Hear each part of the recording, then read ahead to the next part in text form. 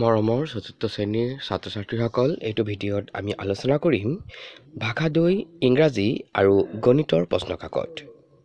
ইয়া হ'ব আমাৰ এইটো শিতানৰ দ্বিতীয়টো ভিডিঅ'। ইয়াৰ আগত আমি লেংগুৱেজ 1 অসমীয়া আৰু ইভিএছৰ প্ৰশ্নকাকত সমাধান কৰিছিলোঁ। যদি ভিডিঅ'টো চোৱা নাই তেনেহ'লে ওপৰত দিয়া আই বাটনত ক্লিক কৰি ভিডিঅ'টো চাব পাৰা। তেন্তে আৰম্ভ কৰোঁ আজিৰ এই ভিডিঅ'টো। প্ৰথমে আলোচনা কৰোঁ লেংগুৱেজ 2 ইংৰাজী। ইয়াত কৈছে read the following passage and answer the questions from question number 17 to 19. ইয়াত দিয়া দফাটো ভালকে পঢ়িব দিছে আৰু তাৰ পিছত প্ৰশ্ন নম্বৰ 17 পৰা 19 লৈকে উত্তৰ কৰিব দিছে। এই পেছেজটোৰ টাইটেল হৈছে এলিফেণ্টছ। ইয়াত লিখিছে Elephant is a very strong animal. It can live up to 70 years. An elephant likes to live in a group. It has 2 long teeth which are called tusks. Tusks are very valuable. It starts to grow from the age of 2 and continues throughout their lives. An elephant is identified by its large body and trunk. It uses its trunk for breathing. It also has a short tail. It drinks water with the help of its trunk. The elephants like to eat grass, leaves, fruits, and plants. They are found mostly in Asia and Africa. The Asian elephants are smaller than the Africans. The African elephants have huge ears. The memory of an elephant is very sharp. The elephants are mostly wild animals. এইখিনি হৈছে passage. এতিয়া question number 17 ত সুধিছে What does an elephant use to breathe? এলিফেণ্টে উশাহ ল'বলৈ কি ব্যৱহাৰ কৰে? শুদ্ধ উত্তৰটো কি হ'ব? Option B trunk. Question number 18 ত সুধিছে Where does an elephant like to live? আমি পাই আহিছোঁ যে এলিফেণ্টে গ্ৰুপত দলত থাকিবলৈ ভাল পায়। তেন্তে শুদ্ধ উত্তৰটো হ'ব option D in a group. Question number 19 ত সুধিছে Which one of the following is similar in meaning to the word powerful? পাৱাৰফুলৰ একেটা অৰ্থ বুজোৱা আনটো শব্দ কি? ইয়াৰ শুদ্ধ উত্তৰটো হ'ব অপশ্যন এ ষ্ট্ৰং। ইয়াৰ পিছত দ্বিতীয়টো পেছেজ দিছে পঢ়িবলৈ আৰু তাৰ পিছত কুৱেশ্যন নম্বৰ 20 পৰা 22 লৈকে উত্তৰ দিব দিছে। The title of the passage is The Fox and the Goat. One day, a fox fell into a deep well. The well was deep but dry. He could not get out of it. It was under a tree. A goat was passing by the well at that time. She was feeling thirsty and searching for water. There was a pond near the well. When she went near the pond, she saw the fox. She said to the fox, What are you doing down there? The goat thought that he went down to drink water. So she asked if the water was good. The water is so sweet, friend. Why don't you join me? Said the fox. The thirsty goat soon believed him and jumped into the well. The clever fox quickly jumped on the goat's back. He leaped from the goat's horns and came out of the well. The foolish goat shouted for help, but no one listened to her. The fox started laughing at the goat and ran away to the forest. Source Aesop's Fable. এতিয়া 20 number প্ৰশ্ন সুধিছে Where did the fox fall down? ফক্সটো ক'ত পৰি গৈছিল? শুদ্ধ উত্তৰ কি হ'ব? In the well. Next question, why did the goat jump into the well?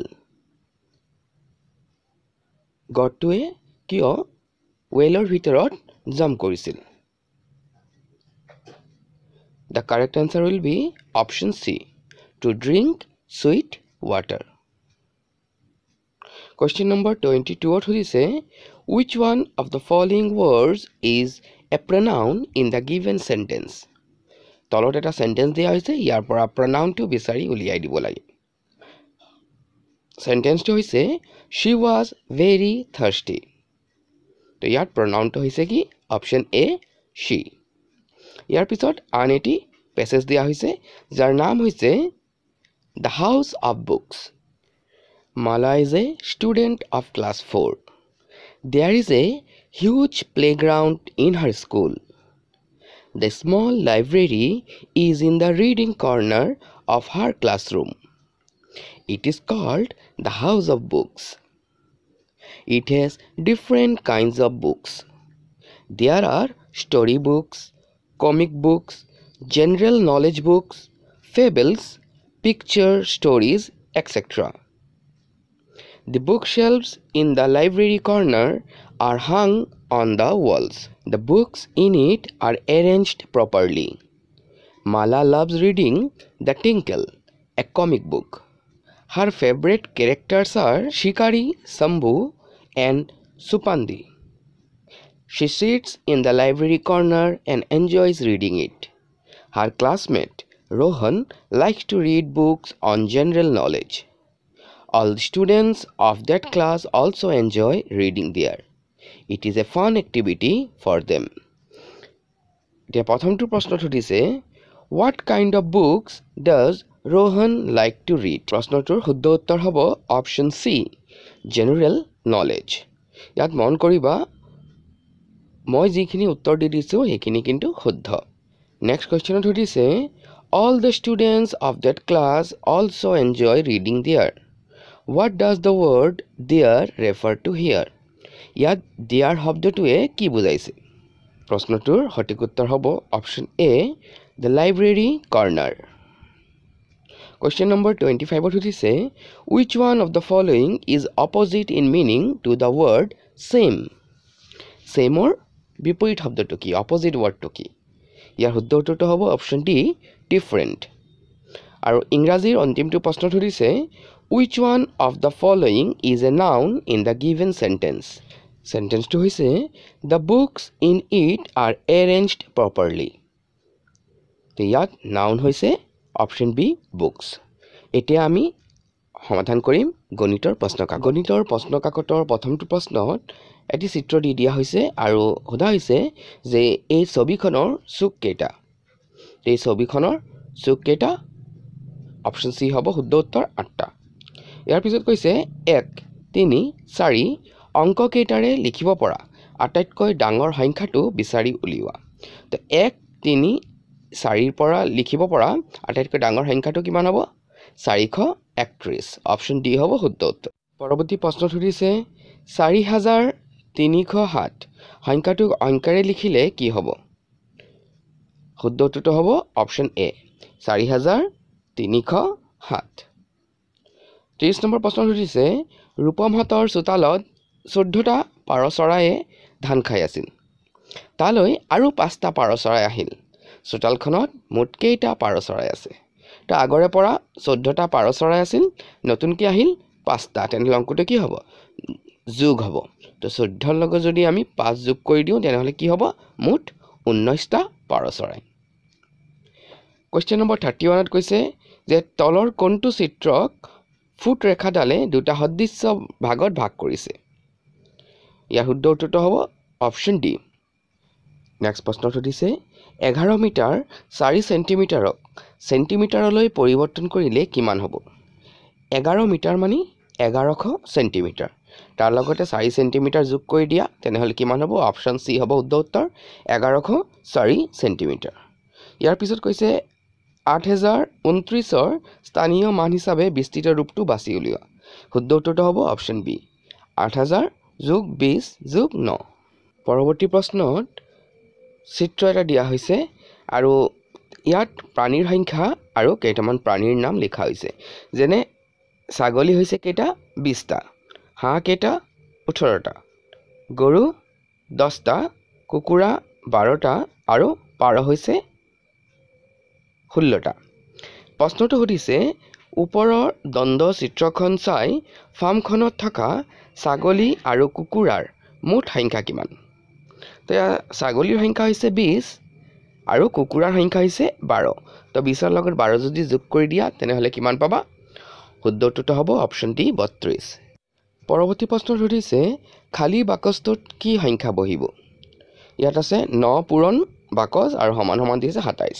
তো আমি জানো 9 3 গুণ 27। শুদ্ধ উত্তৰ হ'ব অপশ্যন বি 3। 36 নম্বৰ প্ৰশ্নত কৈছে তলৰ চানেকিৰ ঠিক পিছৰ চিত্ৰখন কি হ'ব? চিত্ৰবোৰ মন দি চোৱা। প্ৰথম চিত্ৰ, দ্বিতীয় চিত্ৰ, তৃতীয় চিত্ৰ, চতুৰ্থ চিত্ৰ। প্ৰথমটোৰ লগত 4 নম্বৰ চিত্ৰ মিল আছে, দ্বিতীয়টোৰ লগত পঞ্চম চিত্ৰ মিল আছে, তেনে তৃতীয়টোৰ লগত কোনটো মিল হ'ব? শুদ্ধ উত্তৰটো হ'ব অপশ্যন এ। পৰৱৰ্তী প্ৰশ্ন সুধিছে ফাতেমাই 50 টকাৰ এখন বহী, 20 টকাৰ এটা কলম লৈ দোকানীক 100 টকা দিলে। ফাতেমাই কিমান টকা ঘূৰাই পাব? প্ৰথমে আমি জানি ল'ব লাগিব যে ফাতেমাই কি কি কিনিলে। ফাতেমাই কিনিলে বহী এখন যাৰ দাম হৈছে 50 টকা আৰু কলম এটাও কিনিলে যাৰ দাম হৈছে 20 টকা। তো মুঠ কিমান খৰচ কৰিলে? 50 যোগ 20 70 টকা। এতিয়া দোকানীক কিমান দিছিলে? 100 টকা আৰু খৰচ কৰিলে 70 টকা। তো 100ৰ পৰা 70 যদি আমি বিয়োগ কৰি দিওঁ আমি শুদ্ধ উত্তৰটো পাম অপশ্যন এ 30 টকা। নেক্সট কুৱেশ্যনত সুধিছে 2 টকা 44 পইচাত প্ৰকাশ কৰিলে কি হ'ব? ইয়াৰ শুদ্ধ উত্তৰটো হ'ব 244 পইচা। 39 নম্বৰ প্ৰশ্ন সুধিছে 30টা আপেল 5জনৰ মাজত সমানে ভাগ কৰিলে প্ৰত্যেকৰ ভাগত কেইটাকৈ পৰিব? তো 30 ভাগ 5। তো 5 6 গুণ 30। তো কেইটাকৈ পৰিব? অপশ্যন চি 6টা হ'ব শুদ্ধ উত্তৰ। ইয়াৰ পিছত কৈছে 8 চেণ্টিমিটাৰ ব্যাসাৰ্ধৰ বৃত্ত এটাৰ ব্যাস হ'ব। তো তোমালোকে জানাই যে ব্যাস কি হ'ব? 2 পূৰণ ব্যাসাৰ্ধ। তো 2ৰ লগত যদি 8 পূৰণ দিয়া তেনেহ'লে কিমান হ'ব? Option A 16 centimetre. পৰৱৰ্তী প্ৰশ্নত চানেকি এটা দিয়া হৈছে আৰু কোৱা হৈছে যে তলৰ চানেকিটোৰ খালী ঠাইটোত কি সংখ্যা বহিব? চানেকিটো যদি তোমালোকে অলপ ভালদৰে মন কৰা তেনেহ'লে চোৱা ইয়াত আছে কিমান? 7 আৰু ইয়াৰ উল্টা দিশত যি সংখ্যা আছে এয়া হৈছে 42। তাৰমানে 7 6 গুণ 42। আকৌ এইফালে হৈছে 9। 9ৰ উল্টা দিশত যি সংখ্যাটো আছে 54। 9 6 গুণ 54। আকৌ এইফালে চোৱা, এইফালে আছে কিমান? 5। 5 6 গুণ 30। তো সেই ক্ষেত্ৰত প্ৰতিটো সংখ্যাৰ লগত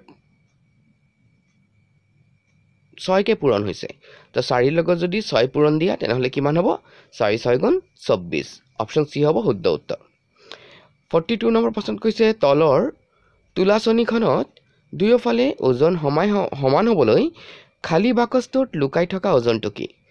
তো এফালে দিছে 200 গ্ৰাম আৰু 2 কিলোগ্ৰাম আৰু প্ৰশ্নবোধক চিহ্ন, আনফালে দিছে 200 গ্ৰাম আৰু 4 কিলোগ্ৰাম। তাৰমানে ইয়াত কিমান হ'ব? 4 কিলোগ্ৰাম হ'বলৈ ইয়াত আৰু কিমান লাগিব? 2 কিলোগ্ৰাম। শুদ্ধ উত্তৰটো হ'ব অপশ্যন বি। নেক্সট প্ৰশ্নত সুধিছে 1 কিলোগ্ৰাম ৰৌ মাছৰ দাম 225 টকা হ'লে 4 কিলোগ্ৰাম ৰৌ মাছৰ দাম কিমান হ'ব? তো 1 কিলোৰ দাম 225 টকা হ'লে 4 কিলোগ্ৰামৰ কি হ'ব? পূৰণ কৰি দিব লাগিব। 225ৰ লগত যদি 4 পূৰণ কৰি দিয়া তেনেহ'লে কিমান হ'ব? 5 4 গুণ 20, হাতত থাকিল 2, 4 2 গুণ 8 যোগ 2 10, 10ৰ 0, হাতত থাকিল 1, 4 2 গুণ 8 যোগ 1 9। শুদ্ধ উত্তৰ হ'ব অপশ্যন বি 900 টকা। ইয়াৰ পিছত গণিতৰ অন্তিমটো প্ৰশ্ন সুধিছে যে 3 মিটাৰ 50 চেণ্টিমিটাৰৰ লগত 4 মিটাৰ 20 চেণ্টিমিটাৰ যোগ কৰিলে কিমান হ'ব? তো 50 চেণ্টিমিটাৰৰ লগত 20 চেণ্টিমিটাৰ যোগ কৰিলে হ'ব 70 চেণ্টিমিটাৰ আৰু 3 মিটাৰৰ লগত 4 মিটাৰ যোগ কৰিলে হ'ব 7 মিটাৰ। শুদ্ধ উত্তৰটো হ'ব অপশ্যন এ 7 মিটাৰ 70 চেণ্টিমিটাৰ। এতিয়া আমি চাই লওঁ যে ৰাইটিং লেংগুৱেজ 2ত কি দিছিল। ইয়াত কোৱা হৈছিল যে right 3 sentences on any one of the topics given below. তলত 3টা টপিক দিয়া হৈছে যেনে birds, doctor আৰু your favorite color. ইয়াৰ যিকোনো এটা টপিকৰ ওপৰত 3 শাৰী বাক্য লিখিবলৈ কোৱা হৈছে আৰু ৰিডিঙত 3টা ফ্ৰেম দিয়া হৈছে আৰু যিকোনো এটা ফ্ৰেম পঢ়িবলৈ দিয়া হয় প্ৰথমটো ফ্ৰেমত লিখা আছে Ranjan reads newspaper every day. He loves reading storybooks. He wants to visit the book fair. Second frame of dia hoise Jadu is an intelligent boy. He likes to read magical stories. He has many storybooks. Aro frame 3 dia hoise Rahul is my best friend. He is very tall and thin. His favorite color is red.